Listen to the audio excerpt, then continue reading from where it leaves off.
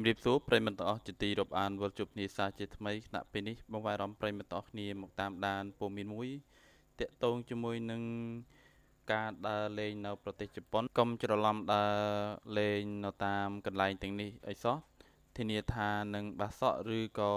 ឈឺពេលមកវិញជាមួយនឹងរឿងគួរឲ្យភ័យតក់ស្លុតផងដែរតាក់ទងជាមួយនឹងតំបន់ទាំងអស់នេះចង់ដឹងថាតើកន្លែងទាំងអស់នេះមានរឿងរ៉ាវយ៉ាងណានោះកុំឲ្យខាតពេលយូរបងប្អូនអារម្មណ៍ប្រិយមិត្តទាំងអស់គ្នាមកតាមដានលម្អិតតាក់ទងជាមួយនឹងតំបន់ទាំងអស់នេះជាមួយនឹងខ្ញុំបាទហើយព័ត៌មាននេះផងដែរខ្ញុំបានដកស្រង់ចេញពីគេហទំព័រខ្មែរឡូតបងប្អូនអារម្មណ៍ប្រិយមិត្តទាំងគ្នាមកតាមដានជាមួយនឹងខ្ញុំបាទប្រទេសជប៉ុនមនុស្សជាច្រើនតែងតែស្រមៃថាក្នុងមួយជាតិនេះយ៉ាងហោចណាស់ក៏បានស្គាល់រសជាតិបានទៅលេងប្រទេសជប៉ុនបានម្ដងដែរព្រោះជាប្រទេសដែលមានទេសភាពនិង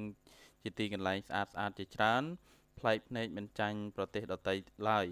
ប៉ុន្តែតើអ្នកដឹងទេថាទន្ទឹមគ្នានេះដែរប្រទេសជប៉ុនជាប្រទេសដែលមានមនុស្សប៉ុនប៉ងប្រាថ្នាចង់ទៅលេងខ្លាំងក៏មានកន្លែងស្រស់ស្អាតមួយចំនួនស្ថិតនៅក្នុងប្រទេសនេះធ្វើឲ្យអ្នកសឹងតែបាសក់ផងដែរជាមួយនឹងរឿងរ៉ាវនៅក្នុងទីកន្លែងទាំងនោះផងដែរខាងក្រោមនេះជាទីកន្លែងមួយចំនួនបើអ្នកទៅលេងនៅប្រទេសជប៉ុនកុំទៅលេងឲ្យសោះឬទៅក្បែរតំបន់ទាំងនេះអីទី1ព្រៃអូហ្គីហ្គាហេរ៉ាចំពោះព្រៃមួយនេះពេលមើលពីខាងក្រៅជាព្រៃមួយដែលមានពណ៌បៃតងស្រស់វាលធំល្វឹងល្វើយតែអ្វីដែលព្រឺសម្បល់ព្រៃមួយនេះត្រូវបានគ្រប់គ្នាដាក់ឈ្មោះថាព្រៃអត្តឃាតហេតុអ្វីដែលបានគេដាក់ឈ្មោះបែបនេះព្រៃនេះផងដែរជាប់ឈ្មោះជាព្រៃទី2ដែលមានភាពល្បីល្បាញខាងធ្វើអត្តឃាតលើពិភពលោកដោយសារតែមនុស្សរាប់ពាន់នាក់បានប៉ុនប៉ងធ្វើអត្តឃាតខ្លួនឯងនៅក្នុងព្រៃដ៏អាថ៌កំបាំងមួយនេះឲ្យតែឈានចូលព្រៃនេះរហូតមកទល់ពេលនេះដែរគ្មានអ្នកស្រាវជ្រាវណាម្នាក់អាចបញ្ជាក់បានថាតើព្រៃនេះមានរឿងរ៉ាវបែបណាបានចោះឬក៏ស្រាវជ្រាវរកហេតុផលមួយណាឡើយបានចេះតែទាញចិត្តអ្នកដែលដើរចូលក្នុងព្រៃនោះរកតែធ្វើអត្តឃាតខ្លួនឯងចំណែកឯទី2នេះគឺសន្តាគារ Royal នៅតំបន់ Okinawa គួរបញ្ជាក់ផងដែរថាសន្តាគារមួយនេះត្រូវបានធ្វើឡើងប្រកបទៅដោយការរចនាម៉ូដស្អាតបំផុតដែលមានព្រៃព័ទ្ធជុំវិញតែជាអកុសលសន្តាគារនេះធ្វើចិត្តរួចហើយត្រៀមទទួលភ្ញៀវមកស្នាក់នៅឬជួលទៅហើយតែបែរជាមានករណីចម្លែកកើតឡើង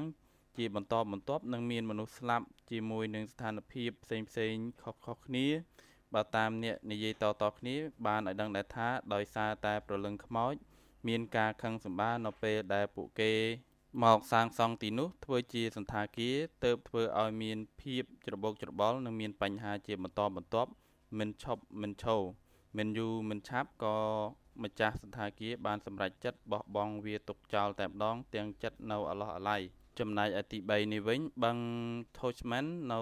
តូក្យូកាលពីឆ្នាំ1925មានក្មេងប្រុសម្នាក់អាយុ10ឆ្នាំឈ្មោះថា Toshman បានរអិលជើងធ្លាក់ក្នុងបឹងដ៏ថ្លាមួយនេះគួរឲ្យចង់មុជមួយដែរដែលជាបឹងដ៏ស្រស់ស្អាតផងដែរដែលស្ថិតនៅទីក្រុងតូក្យូនៅពេលឃើញភ្លាមនោះមិត្តភ័ក្តិ2នាក់ទៀតដែលពូកែហែលទឹកបំផុតបានព្យាយាមជួយតែជាអកុសលក្មេងទាំង3ក៏បានស្លាប់ទាំងអស់គ្នាក្រោយមកគេក៏បានហៅបឹងនេះថាបឹង Toshman តែម្ដងទៅប៉ុន្តែរឿងមួយដែលគួរឲ្យខ្លាចទៅទៀតនោះមួយឆ្នាំក្រោយមកនៅពេលដែលមានមនុស្សដើរកាត់បឹងនោះស្រាប់តែប្រទះឃើញដៃម្ខាងដែលលើកឲ្យសញ្ញាឲ្យជួយផងនៅពេលយប់ពួកគេទាំងអស់នោះដឹងថាវាជាប្រលឹងខ្មោចហើយគេក៏ដឹងថាតាមពិតក្មេងប្រុសទាំង3គឺមានអ្នកទាញទម្លាក់ចុះទៅបាតបឹងព្រោះអ្នកទាំងអស់នោះសុទ្ធតែចេះហែលទឹកទាំងអស់គ្នាកុំឲ្យសោះឡើងលេងឬក៏ហែលកាត់បឹងនេះទាំងយប់ចំណែកទី4នេះគឺស្ពាន Kanagawa មើលមួយផ្លេតទៅស្ពាននេះស្អាតមែនទែនដោយសារតែសងខាងបានព័ទ្ធទៅដោយភ្នំនិងអមជាមួយនឹងទន្លេមើលទៅដូចជារូបគំនូរយ៉ាងដូចនេះដែរចំពោះស្ពាននេះបានសាងសង់ឡើងនៅឆ្នាំ1985ដែលមានកម្ពស់150ម៉ែត្រហើយត្រូវបានធ្វើឡើងប្រកបទៅដោយម៉ូដស្រស់ស្អាតទាក់ទាញបំផុត ប៉ុន្តែតើអ្នកដឹងទេស្ពានមួយនេះបែរជាคล้ายទៅជាស្ពានមរណៈដោយមនុស្សជាច្រើនតែងតែមកលោតទឹកសម្រាប់ខ្លួននៅទីនោះសឹងតែរៀងរាល់ថ្ងៃជាពិសេសក៏មានអ្នកជួយសង្គ្រោះពួកគេផងដែរក៏បានជួបគ្រោះថ្នាក់នៅលើស្ពាននេះផងដែរដោយភាគច្រើនគេតែងនិយាយតគ្នាថាគេតែងតែប្រទះឃើញនារីស្លៀកឈុតសដើរនៅលើស្ពាននេះជានិច្ចអ្វីដែលសំខាន់ជាងនេះទៀតមានរឿងចម្លែកមួយចំនួនទៀតពាក់ព័ន្ធទៅលើស្ពាននេះទី1នៅពេលអ្នកថតនៅលើស្ពាននេះគឺជាប់ខ្មោចជានិច្ចទី2នៅពេលដែលអ្នកបើកឡានឆ្លងកាត់ស្ពាននេះនឹងមានអ្នកមកទាញសក់អ្នកបើទោះបីជាអ្នកជិះម្នាក់ឯងក៏ដោយ3ពេលអ្នកឈរលេងលើស្ពាននឹងសម្លឹង